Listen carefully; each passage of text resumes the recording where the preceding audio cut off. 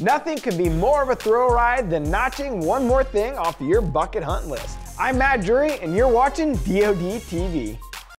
This segment of DoD TV is brought to you by PSE Archery. Head on over to PSE and dial in your shooting style to get the best product for your specific needs.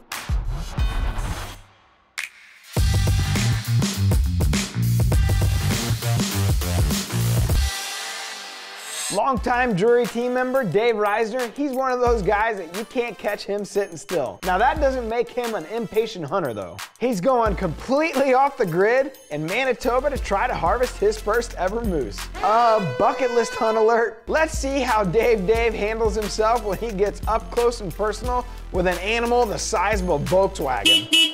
Oh yeah, don't forget, in the middle of this thing, you're not gonna wanna miss the PSE Archery Revelation Tip of the Week from Blake Shelby. It may just be the difference in success or failure this fall. You know, once you load all your gear up on that float plane and you load yourself up and the pilot gives you his instructions and you take off, you know you're going somewhere remote. Well, here we are, we're on our lake, we're getting ready to moose hunt. Just landed, so got all of our gear together. First thing you have to do is shoot your bow again. So that's what we're doing. We're shooting our bow before we head out this afternoon. Well, you know, we head out for our first adventure, our first hunt, and we take the boat down to an island and we're checking, you know, along the sandy shores, and sure enough, we found a big bull track.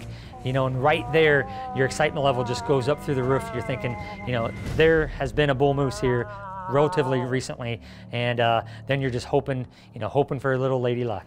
I heard ranking, I think. There was something. Just a second.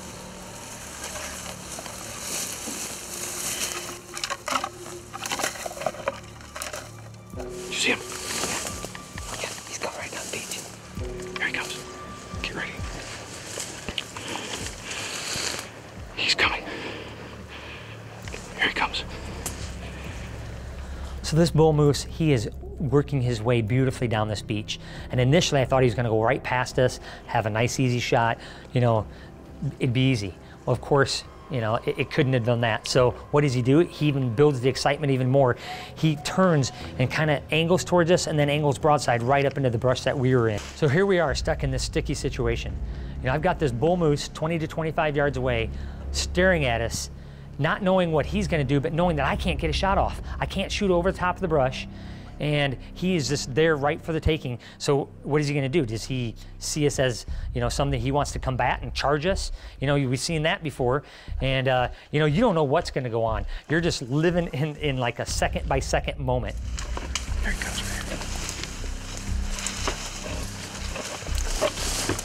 Is he going away to it? Yeah, he's circling us. Oh. There you go. I don't know where I'm gonna shoot him. Here he comes. I can't see his body. I can't see him either. I see his rag.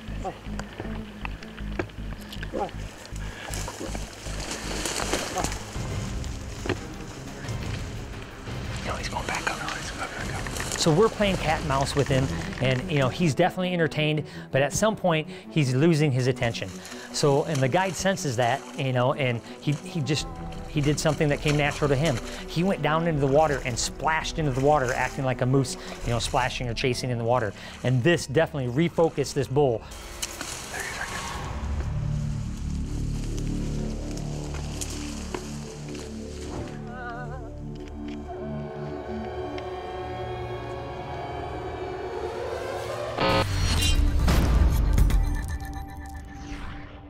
A proper follow-through is one of the most important aspects of the shot. And the best thing that you can do after you shoot the bow, simply hold the pin as well as you can on the target. Give yourself a good 1 second. That proper follow-through will really help you make great shots.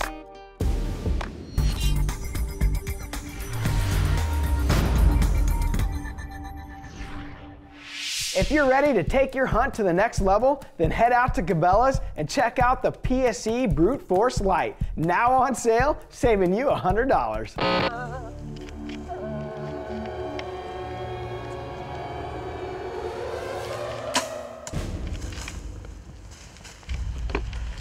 Good job, buddy.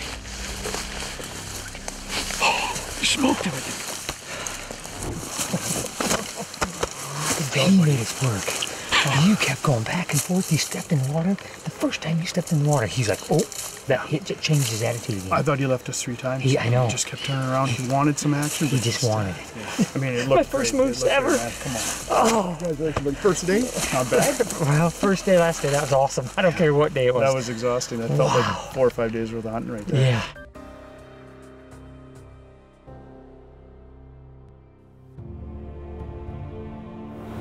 Well, it's the next morning. It's definitely colder this morning, but we're gonna go get my moose. Good shot was made. Hopefully all we have to do is walk up to him, and I got a bucket list checked off. So we're gonna start going just in the direction we saw. I know we heard him up here somewhere. He didn't seem that far, right, but we were all excited. You never know what you heard for sure. So. Right. Oh my God, he's right there. Right there. Congratulations, bud. Nice shot. That is Nice awesome. That is awesome. Well, here I am sitting behind my bucket list #1 animal. I mean, I've wanted to harvest a moose since I've been knee-high to a grasshopper, and first day of the hunt, Russ made it happen, and I have ultimate confidence in my carbon air and the rage combination, and you know, here I am 50 yards away from you know, from where I let the arrow fly, and I couldn't be happier as a hunter. I mean, this is my #1 animal. I've always wanted to bow hunt a moose, and on my first day, you know, Russ and Weber's Lodges got her done. Whether Dave has a rabbit foot in his pocket or not, I'm not sure, but he makes a great shot. It's a great harvest, and he's going home with a little extra luggage. Make sure and subscribe to that Drury Outdoors YouTube channel, because we are shooting for 100,000 subscriptions. All we need is you, a subscription, and in return, we're gonna give away a few PSE bows. Now, I'd say that's a pretty fair trade-off. Until next time, safe hunting and good luck this fall. You can check out this hunt in its entirety and so much more on MOTV, the exclusive digital home for all the DoD Outdoor Channel shows.